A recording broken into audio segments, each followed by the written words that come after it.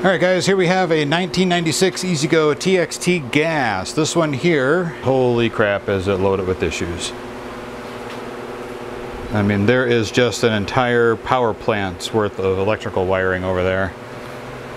And all kinds of goodies on the front. This one here has a couple issues. It is a bit hard starting. It's got loss of power. It's got a little bit of a rattle. I think the bearing in the starter generator is starting to go. But what we're going to do is oil change. We're going to pull the carb and clean it. We might do a valve adjustment, filters and all that stuff. We're going to basically give it a once over. And I believe we have a driver's side front tire or a passenger side tire. I have to double check my notes. That we're going to replace with a used tire, potentially. So what we're going to do first is we're going to start with our carb cleaning and work our way down. Let's see what this looks like.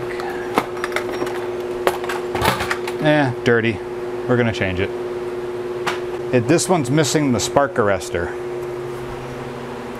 There's no spark arrestor in this one. That's not good. If you get a backfire through the carburetor, a lot of times what will happen is it'll set the air filter on fire if it makes it around. I've seen that happen more of the times than I care to admit. Oil is a bit, it doesn't look terrible, but he said let's do an oil change. I don't really think he needs it, but I don't know when the last time he did it was. And I always say, well, you guys know me, I always say an oil change is cheap and an engine is not. So we'll do an oil change on it.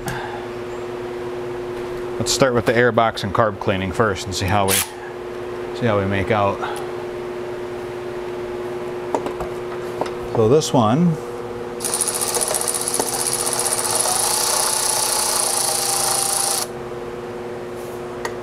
we have some oddball nuts in here. They're not the shouldered ones that belong in here. Just a flat standard nut.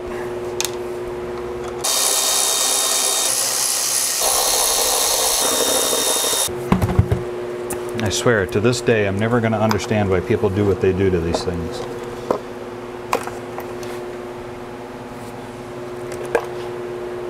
It's missing all the spacers. Oh, okay, it's missing 2 spacers. I'll take all the hardware out and put it in here. And there's all kinds of oil in the airbox assembly here. Take this off. Remember to put it on before you close this up, you dummy. I think we're going to be doing a valve adjustment on this cart. It looks like we're missing. Turn the key off. Nope, the gasket's there. We're good. I'll grab my nut driver in a second here. I just want to back that out. Oof, look at how rusty that is. That is rusty.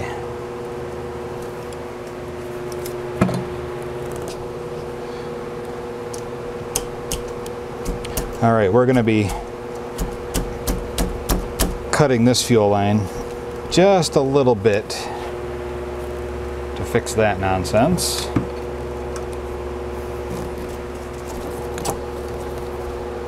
Bend those back up. I kind of bent them down a little bit from tapping on it there.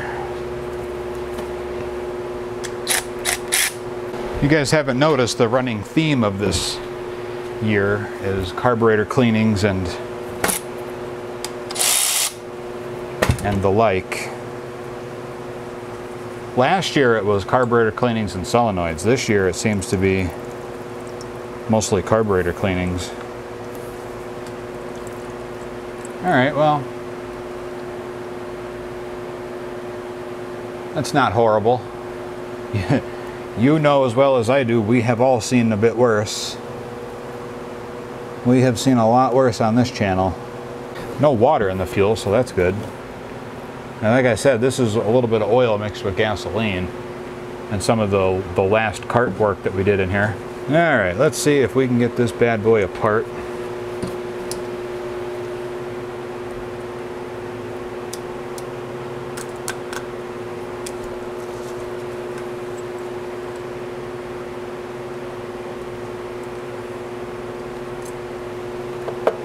Put them right on this paper towel.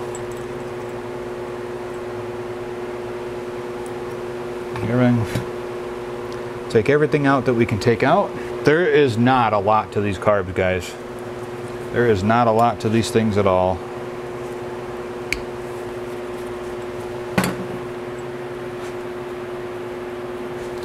All right, the main emulsion tube's coming out, main jet.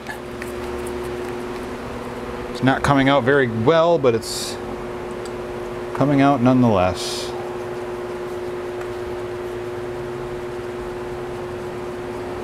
A little chunky in there.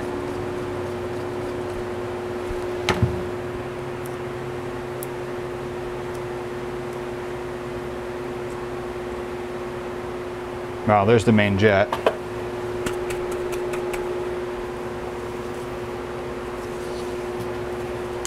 I think the emulsion tube is, oh, no it ain't. Okay. There's the emulsion tube. I don't know if I'm going to be able to get down in there to get that jet out of there. I have got to get myself, oh, can we? No. Damn. How about this one? I got down in there with just a bit. I got that jet out of the way. So, all right, we got the carb apart. Let me just squirt some crap in there and get her cleaned up. See if this helps at all.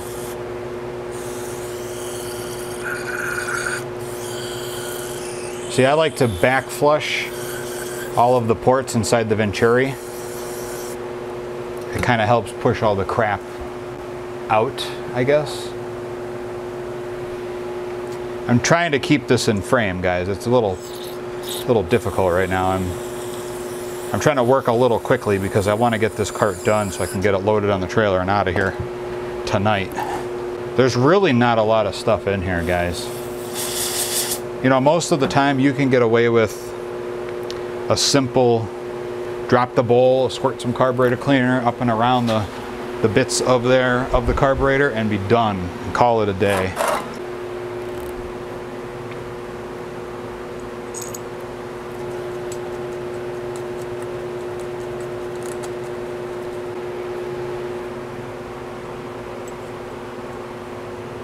I could always tell when a crappy mechanic has been in these golf carts, working around.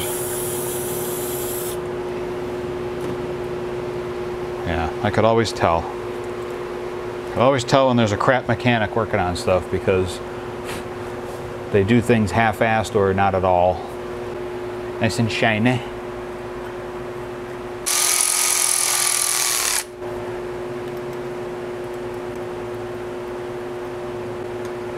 All right, so there's carburetor cleaned.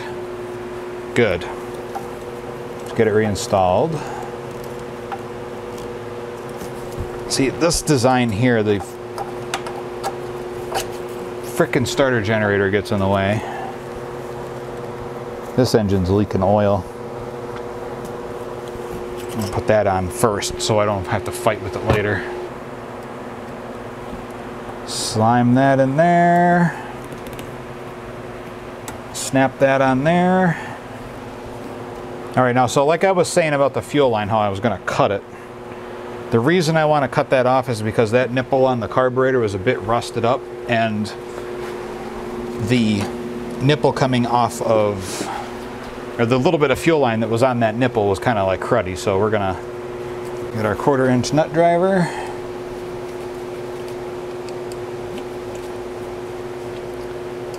I know my big arm is in the way. So I've been asked too, one thing I want to address, just to answer a couple of questions. Actually here, before I answer the question, a couple of things I've been thinking about doing are reading some of your comments while I work on a cart and answer some questions. What do you guys think of that idea? I kind of like that idea. I might do it. I just have to work at getting a bunch of comments together before I can sit here and answer your questions. So yeah, one thing I want to address. People ask, at least I've had a few people ask, why don't I test drive the golf carts when I'm done working on them? The answer to that question is I do. I do take them for a road test. I don't film it because I'm driving the golf cart, and 9 times out of 10 the golf cart is fine after I repair it. So there's really nothing to film, honestly. But I do road test them once I'm done. I always have a gut feeling if there's something not right, and I'll come back and I'll redo the repair, or I'll make other repairs that may be required. Or I'll get in touch with the customer and say, hey, this is what I'm finding. Do you want me to proceed? Blah, blah, blah, that kind of thing. So yeah, I do road test the golf carts after I make the repairs. So they go for a drive.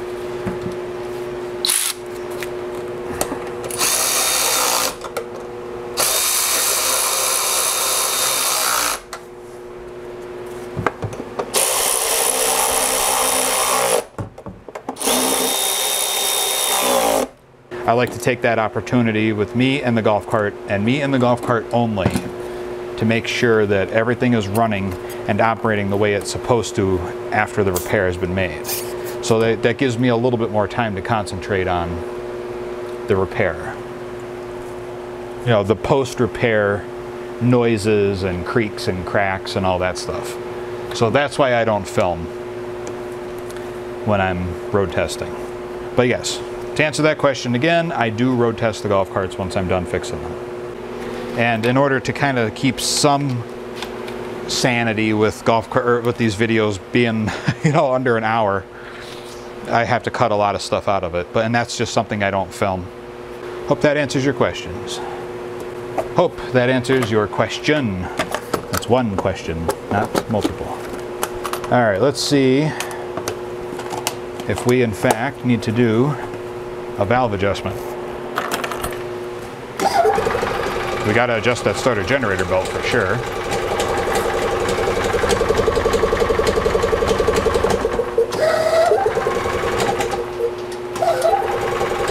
Either the clutch is starting to fail, the bearings in the starter generator are starting to fail, or there's another problem internally on the engine. That's what that clanking noise is.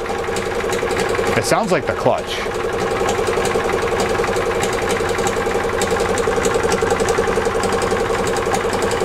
All right, so the pump is not pulling a vacuum. I think we're going to just replace this clamp here. I don't normally like these squeeze clamps because a lot of times they just suck.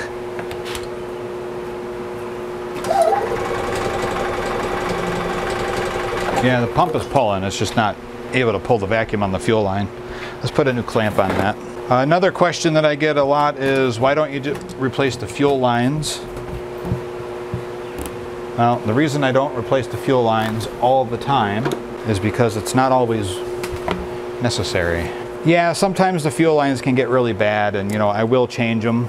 But a lot of stuff that you guys don't get to see or hear is between me and my customer. They ultimately have a lot of the decision-making power on what I do, unless I feel that it's required or necessary.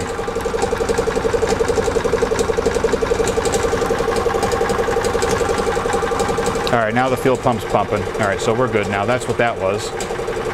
That pulled it right from the bottom of the tank. Fuel filter's filling. Just got to give it a minute to prime itself up here and see how it starts. I want to see if it'll start without choke.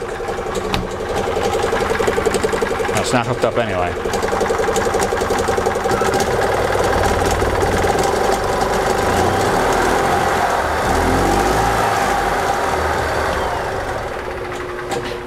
All right, so before things get too toasty in here, let's hook up this choke.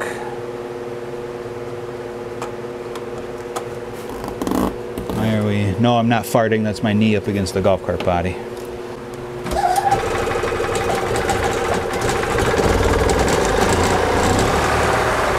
All right, I think we might do we're gonna at least check the valves on this. I think that clutch is starting to shit the bed. I gotta tighten up that starter generator belt first, because I noticed that it is slipping quite a bit.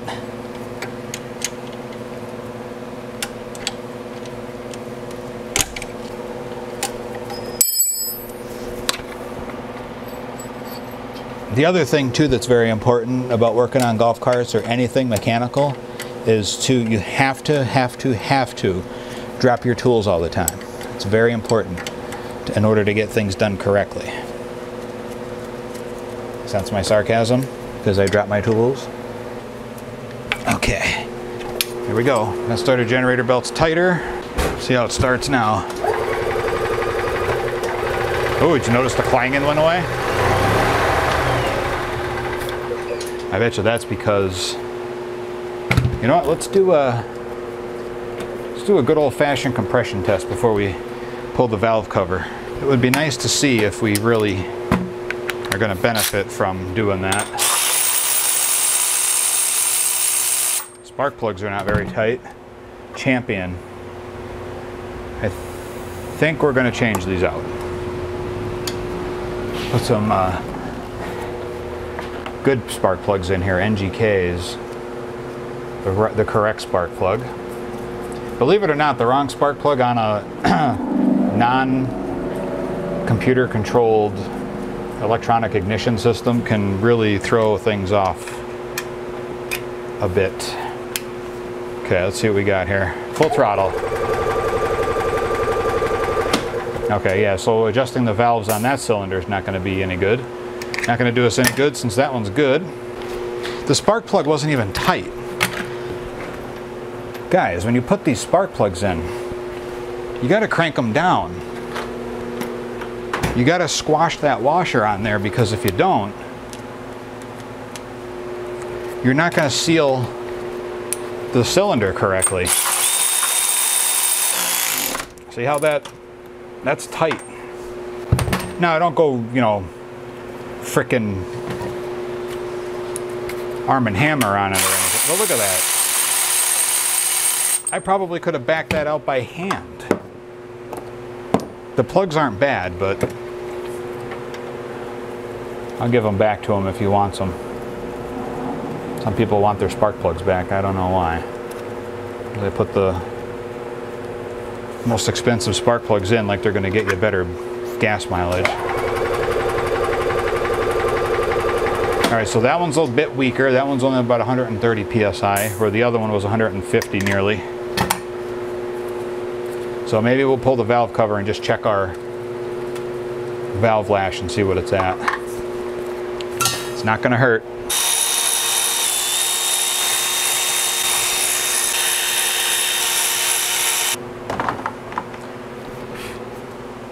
No, it's not hot, not even warm. All right, let's see what our valve lash is at. Okay, what are we for? Let's go to 5,000ths. Go to 5,000ths. All right, we're gonna start. Now, see that smoke coming out of there? That's the stuff that gets pushed through the PCV and reburned on the intake stroke, or on the intake. You know what? I think we're halfway here. We might as well just adjust the valves. It's out a little bit. Not bad, but it's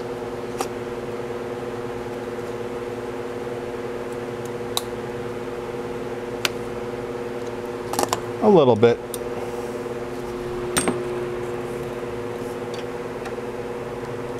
Okay, now I don't know if you caught that, but that adjuster screw turned because I wasn't holding back on it, and it tightened it up.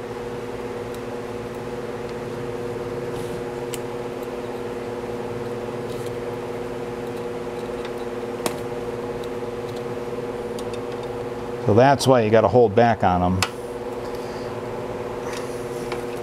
There we go. That's not bad. Compression's not terrible on this engine.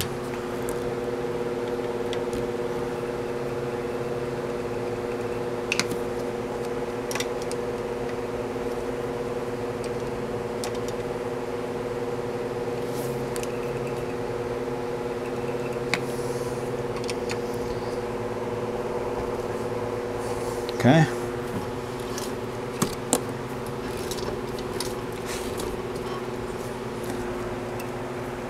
Oh yeah, that one's way out. Well, it's a good thing we're in here doing this because it needed it. This is annual maintenance, believe it or not, on these engines. This is annual maintenance.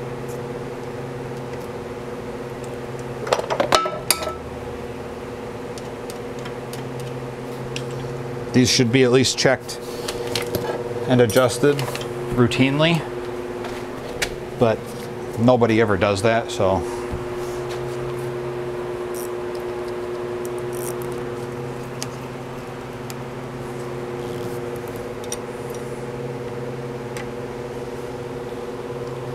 Okay, good. Oh yeah, that's better. And then what we're going to do is check this again and see if our compression improves. I don't think it really will because it's not that far out to begin with.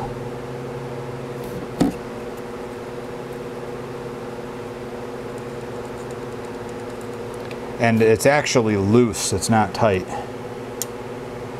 which is almost, it's exactly the opposite of what you would expect. Okay, valve lash has been adjusted. Oop. We also have to do an oil change on this cart. In case you're wondering, I hand started each thread so I don't cross thread them. Recheck this cylinder because we know this is the low side. Now this is a dry compression test. You can do a wet compression test, is where you take a little bit of oil and you squirt it down the spark plug hole and then do this very test. Turn the key on first. Okay, so you can see we're at 125 psi-ish, and that really didn't benefit us any at all. So we knew the valve lash was okay to begin with, but at least now we know it's adjusted and it's correct. I'm not going to test the other cylinder because, like I said, I know that these are where they're supposed to be, so we're not going to bother.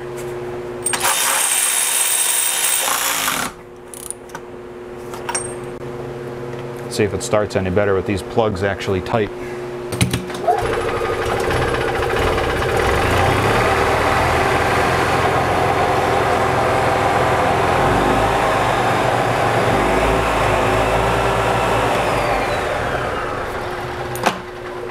It's definitely better. Starts right up. I think the carburetor had a lot to do with that.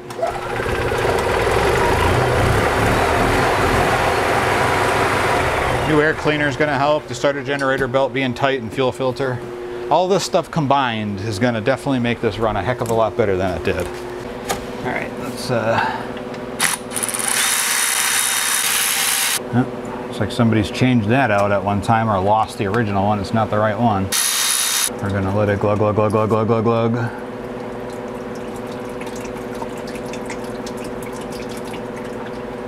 There we go. See, stainless steel mesh filter. This thing only goes in one way.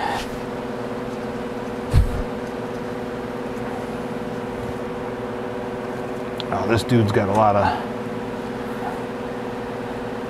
wires and crap all over this golf cart. It's a wonder that this thing hasn't caught on fire. I'm not saying don't do it.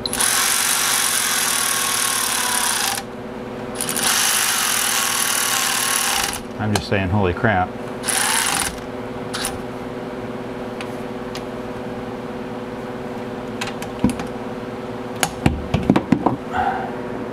Awesome. Leave that in there to drip off. Okay, now all we got to do is just add some oil.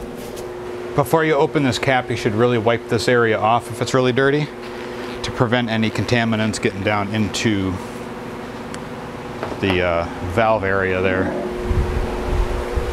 Just a heads up, if you're a smoker, don't smoke around those vapors because they are highly flammable.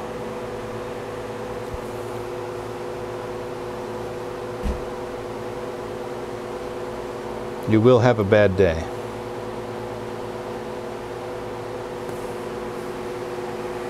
All right, oil cap's on. Let's check our oil.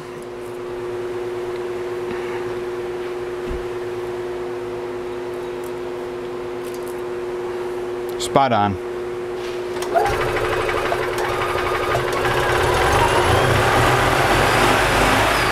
See, he's got this governor kind of cranked up too, so I think that's another reason why he's having a little bit of starting issues.